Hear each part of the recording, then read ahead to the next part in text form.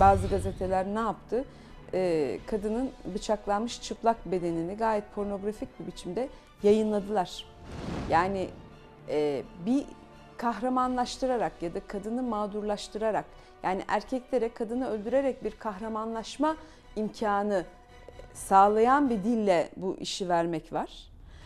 Veya yani işte ne bileyim namus gibi bir takım perspektifleri vurgulayarak bu işi vermek var. Eskiden mesela bu tür haberlerin dili tamamen kadının uğradığı muameleyi haklılaştıran bir dille verilirdi bu haberler. Yani kadın kesin suçlu, koca da işte intikamını aldı veya karısına dersini verdi falan gibi olurdu.